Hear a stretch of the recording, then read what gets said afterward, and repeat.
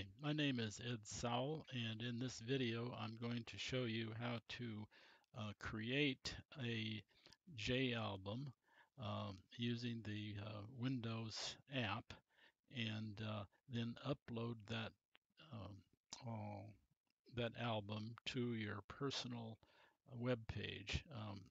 Obviously, to do the latter, you've got to have a personal web page, and you have to have the credentials necessary for uploading things to that site.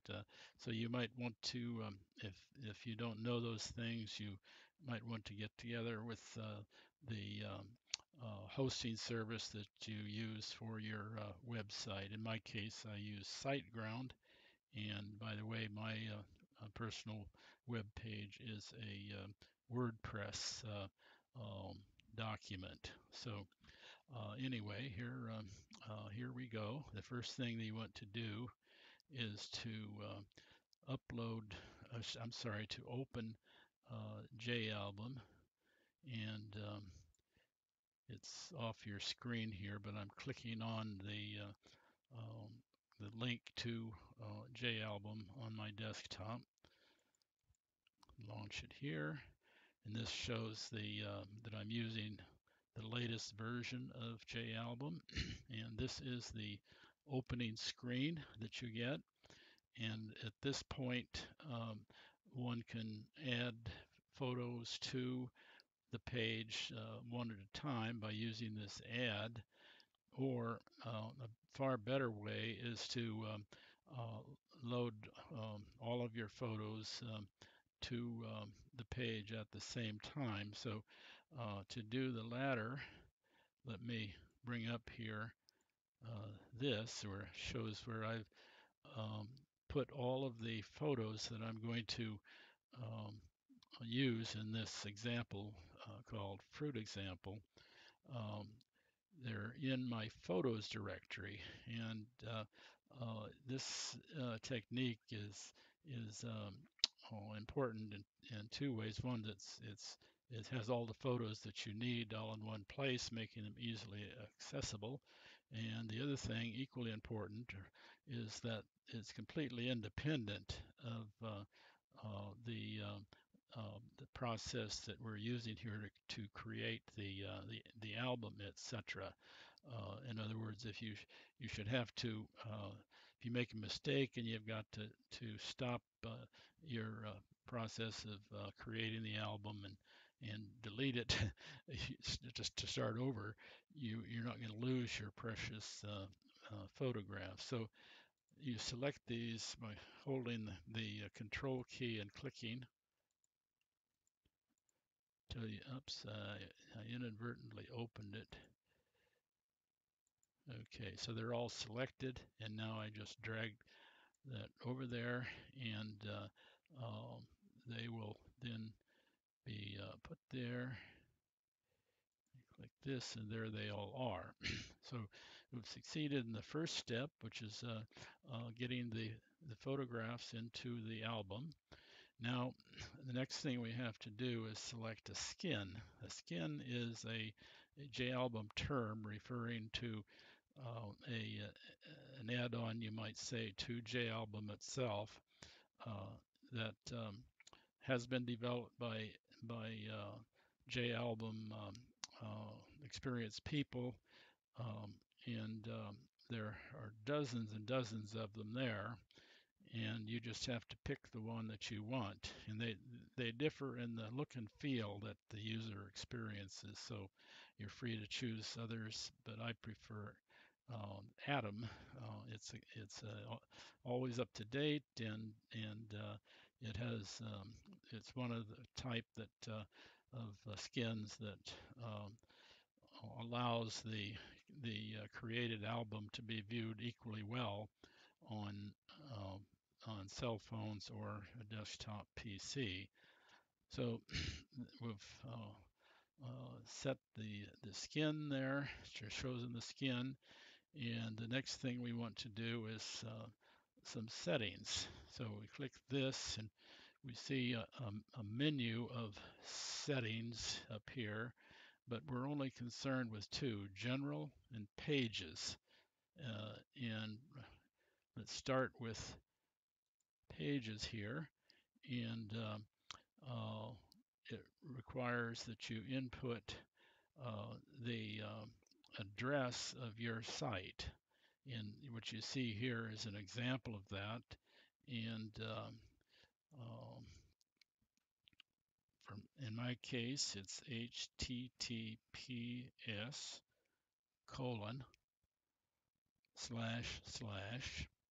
and then my website name, efsowell.us,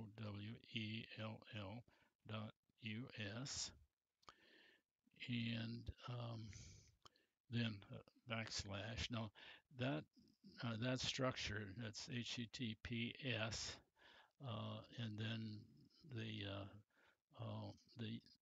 website home address is for me. You of course have to put yours there in a structure that's suitable for your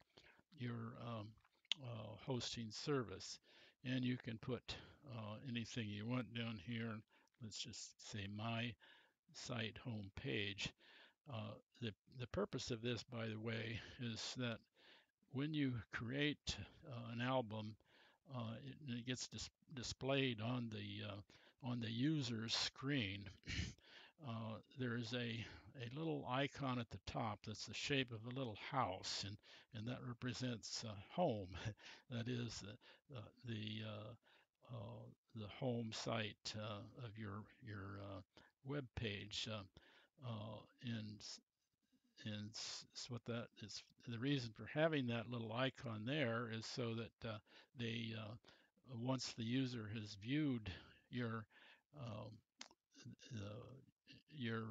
particular album, by clicking the little icon, house-shaped icon, he or she can get back to your site home, which is usually, what a person would want to do, because these uploaded albums are referenced in the document that resides at your web page. In my case, it would be a WordPress document, uh, and so presumably after looking at that album, then by clicking the little icon, he or she goes back to the home page for the site, so something else can be done at the site. So having done both of these settings, then let's click the OK button down here like that. And so now we've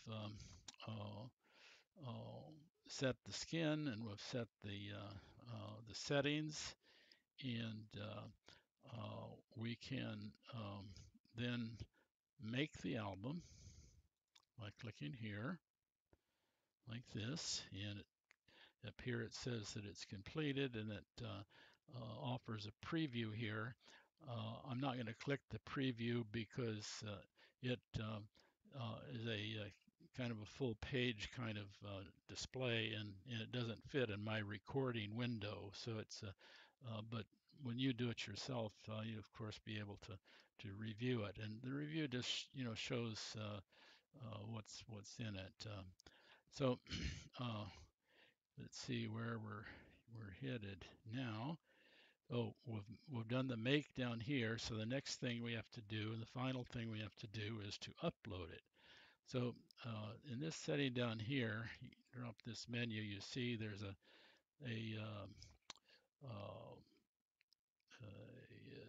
let's see, what am I looking at? Well, let's just go up here and use this one. There it is, Upload Manager.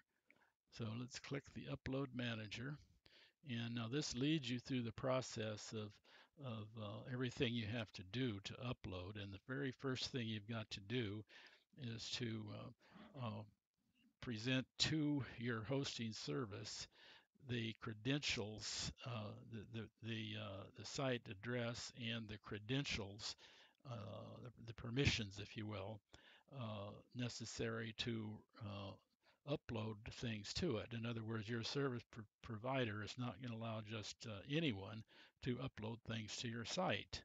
That would be rather chaotic, wouldn't it? So these things, if you don't know what these parameters are, you just have to get in touch with your hosting service and tell them what you're trying to do and ask them what the type is and the server name, etc., etc. So now, if we click this, then it's preparing to preview. So it's takes a minute there to do all that stuff. There we go. Okay, now, by the way, if that hadn't worked, if the connection didn't work, you would have been informed. Now the question is where to put this. Um, some people put it right here, that is at the public web as a folder in the public uh, uh, at the public root directory. That little globe there means that it's the public root directory. But my preference is to not put it at that level. I like to have all of my photo albums in one place, and I use for that one place a folder called photo albums. Naturally, it's photo dash albums. Well, you can choose any name you want for that folder. uh, the most people are doing it these days are using something like this, photo dash albums. So what I'm going to do is to click that. Oops, and for some reason it drops one lower than that. So I'm going to put it back there. And now I'm going to do this little click right up here. You see that plus and the folder signs? It means to add a new folder there.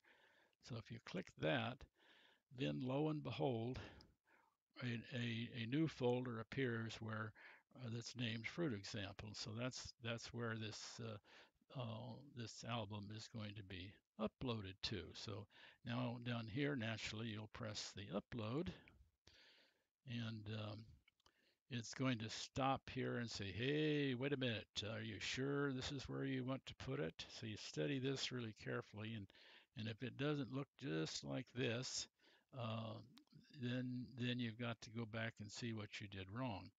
So um, since that does look okay to me, I'm going to click OK here, and fingers crossed.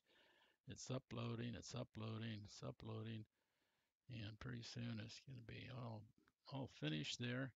And then lo and behold, there it is. Now this is full page, and you're seeing just the part that'll fit into my recording window, but it does obviously show the fruit. It shows that's what your example is, and it shows this little house icon.